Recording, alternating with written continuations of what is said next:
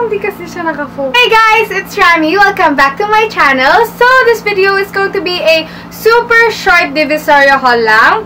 The reason why it is super short because we don't have that much time to roam around Divisoria, so we just stayed at 168 Mall. So, everything that I will show you right now is from 168, and yeah, the reason why we don't have that much time because after that we have to head right away to World Trade Center for the YouTube FANFEST Manila! So, if you haven't watched my vlog, I will put the links down below so you can watch it. Or click the letter I something here. Plus, I am going to unbox or unpack this package with you guys.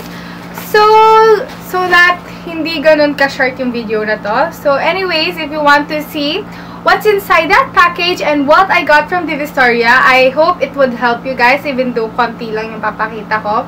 And then keep on watching. Okay, the first thing that I got is a fidget spinner. I have it in black. And popular to ngayon. Usong laruan ngayon to. I guess you know it guys, so I don't have to tell na uso siya. I guess everyone knows this na, so I have it in color black. My sister and brother got it in a different color.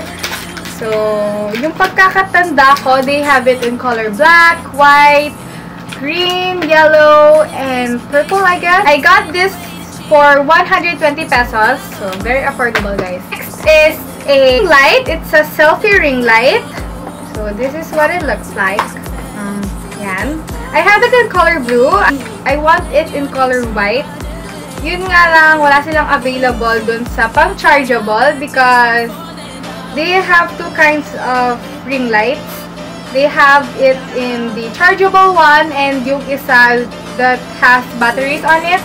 So, I chose the chargeable one because, diba, who wants to buy batteries all the time? I don't. Maybe you do. Ang itsura niya.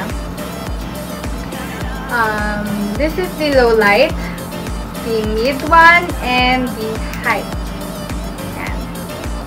So, ilalagay mo siya dito sa phone mo, dito sa taas. Flip it like that. Yan. So, ganyan yung itsura niya. So, I'm going to show you the view here in my phone. Yan. So, this is the high. Yung pag wala, ganyan siya. And the low, mid, high. Yeah. So, yeah. We're selling these ring lights. So, if you want to order, just PM me or DM me or email me. My emails will be down below in the description box. So, if gusto nyong mag-order, I will tell the details, other infos about it. So, yan. It's very useful. The next thing that I got is this beauty blender. It's the blending sponge. I guess that's what they call it. So, blending sponge. I'm not a makeup professional. So, pero really ko siya. I have it in orange and green. This, guys, is only for 50 pesos each. So, pag binili nyo siya dito, medyo pricey siya. 50 pesos mo lang siya mabibili sa Divisoria. Ganyan na siya kalaki. So, they have different kinds of sizes. Meron sila yung maliit, yung medyo maliit dito, super tiny, and yung malaki, and mas malaki pa dito. Alam ko, meron pag ganun. So, I'm going to use, I guess, the other one. And yung isa, for future purposes, I won't tell you right now because it's not time to tell you guys. So, just gonna... Yan. The next thing that I bought from Divisoria, also from 168, is this blending brush. Yan.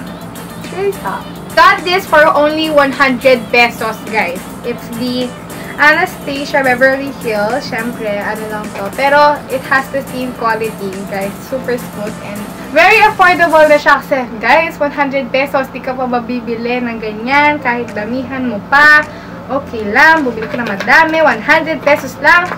Yan. The next thing that we bought is this shoes pouch, the version 3.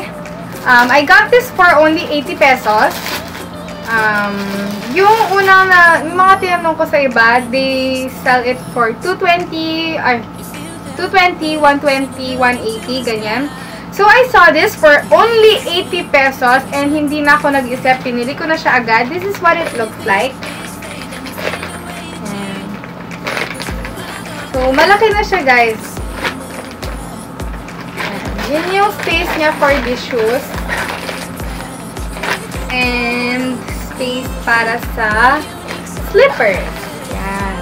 Guys, 80 pesos lang sa Divisoria. I have it in the color navy with white polka dots on it. The thing that I got is the Crystal Collagen Eye Mask. This is only 15 pesos, guys. And yung binili ko, tagal na sa akin to. I bought it for 40 pesos, I guess. I know 40 pesos ganun. And this one is just 15 pesos lang.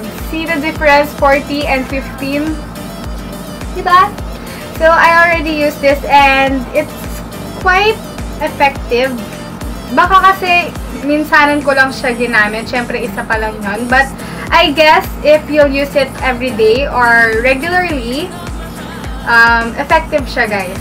Next thing that I got is from the same store kung saan ko binili yun. Is this blackhead 4 strips. I only got this for 2 pesos each lang. Para sa blackheads natin sa nose. I bought one like this. Pero hindi siya ganito yung brand. I don't have it na. But it cost me 14 pesos, guys. And this one is just 2 pesos. 2 pesos lang. 2 pesos. So, saan ka na? Divisoria ka na bumili. Anyway, so yan. Next thing that we bought is this plastic baskets, organization baskets, organizing baskets, whatever they call it. These baskets cost us for only 20 pesos each, guys. So, it cost us 100 pesos sa 5. We have it in color pink, blue, and another blue, and a purple one. The other one is color green, but my sister have it. So, the next thing that we bought is this body bag. Is that what they call it? Yeah. I guess it's a body bag. I call it a body bag. So, it's color black. So, ito lang itsura niya sa loob. Plastic lang. Plastic. So, yan. Yan lang yung loob niya.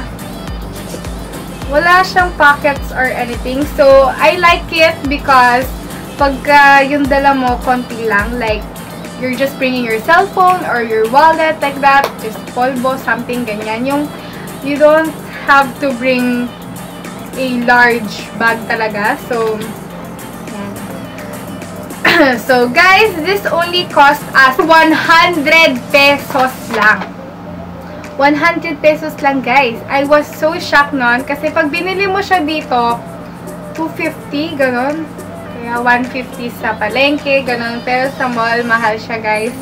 You didn't know it was only from Divisoria. So, yeah. Okay, so that's everything that I got from Divisoria. Now, it's time for the unpacking video. So, this is from Herschel Supply and shipped by Lazada Express. So, yan. Buksan lang natin. Pero syempre gusto ko maayos yung pagkabukas niya kasi baka magulit to tapos so, I need scissors. We need scissors. But we don't have scissors. So, anyways, I'm just going to open this, I guess. Because it takes me a long time.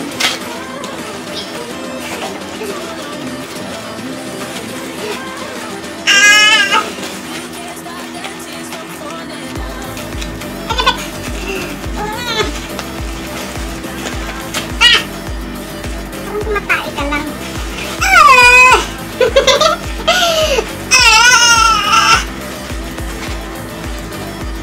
Uy, ayaw siya, bliss.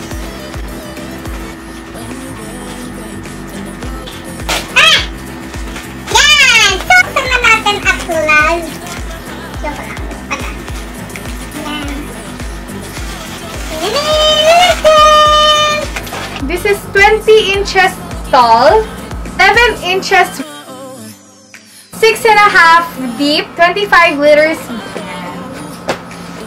Yan. So, yun guys. Yun lang naman talaga yung purpose ng unboxing. I'm just gonna open it. You know? I guess you guys all know what the Little America backpack looks like. Lalo na sa mga may Herschel dyan. So, but guys, this disclaimer, this is my own money. Nag-ipon ako dito. So guys, hindi to gastos ng pamilya ko or anything. Gastos ko talaga to. So, pinaghirapan ko talaga to guys. Pinaghirapan. Sino na ba siya sa puso mo? At kaya mo saktan? Guys, mahal kasi siya. Mahal talaga siya. Pero, I bought it because of some reason. Number 1, kasi gusto ko talaga yung bag na to. Number 2, because iniisip ko, I will use it in the future. So, I don't have to buy a new bag or anything. At least, maggamit ko na siya ngayon and maggamit ko pa siya in the future. Because, if you know me guys, I love traveling. So travel vlogs in the future. Wow!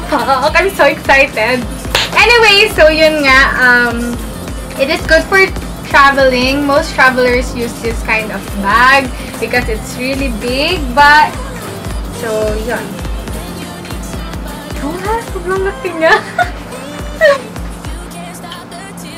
But I guess it fits all of my stuff, and hindi ko alam kung ano yung tsura ko pag ano. Because I'm really small, so hindi ko alam kung ano yung tsura ko pag susuot ko siya. Grabe, laki! Yeah. So that's everything for this video. Give it a thumbs up if you like it, and I hope you enjoyed watching it as much as I enjoyed filming it. And don't forget to click that subscribe button down below to see more of me, and that bell button to be notified whenever I post a new video. I'll try to post videos every week. Sa abot na makakaya ko. Sa abot na makakaya ko ba yun? About back to school. But try lang guys. Alright. Anyways, I will see you in my next video, and always remember to put a smile on your face and everything will be in place. Bye! Yes, tapos na! Yes, tapos na!